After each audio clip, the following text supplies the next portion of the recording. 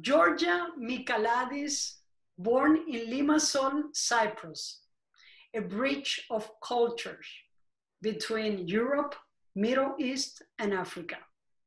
Georgia, we're so happy to have you with us today. How are you? I'm well, thanks, and I'm very happy to be with you. I think this is so great. Georgia, with all this influence in art in your land, in Cyprus, how did you develop your signature with natural forms in your paintings? Actually, nature did not happen in Cyprus because I lived in South Africa for 28 years. I understand. So the nature revelation happened to me in South Africa, in the Cape District, because I used to live in Johannesburg. And then I moved down to the coast in a place called INNYC, which is one of the most beautiful natural places in South Africa.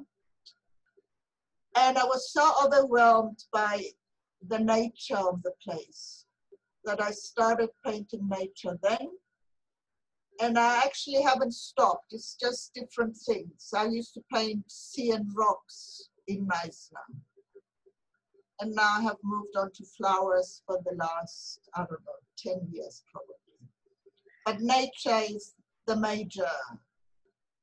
moving force in my work. This is what inspires me, and this is what I want to paint. That is a fascinating point of view, the moving force in you. I like that line. Georgia, you obtained a bachelor's in fine art and a master's in fine art in South Africa, in Johannesburg. Johannesburg. Thank you for correcting me. That's right. Now, you are also doing a master in history of art. How do you feel as an artist today? Are you happy with the results? I'm very happy with what I'm painting now. I think the work I think what I'm doing now is a culmination of everything I have done so far. And I'm very pleased because I haven't stopped. I haven't been repeating myself, even though I've been painting flowers. The paintings follow a development. It's not an enforced one. It just, they move naturally. And well, I don't like repeating myself, so I make a point of thinking about new ways of doing things. But basically, it's a two-way thing, you know. You paint and the painting speaks to you, and the painting gives you information, and you take it from there, and it's a relationship, really, isn't it? It is a relationship, no doubt about it. If you needed to restart your career as an artist, what would you do differently? I don't think I would do anything differently. Okay. Because it's like, it's the same thing, you know. It's, if I apply the question to my life, because I've asked that of myself, you know, would I have done something differently? And I think, no, I wouldn't have liked to have done anything differently. Because what I am today is what I have lived through. And it's the same with the paint. I have been through all these experiences. I've done my mistakes like everybody else. I have lived a life. And now I'm at a stage when this life is creating these paintings. And hopefully I will just carry on until I drop, you know, one day. Hopefully I will carry on painting until I'm no longer here.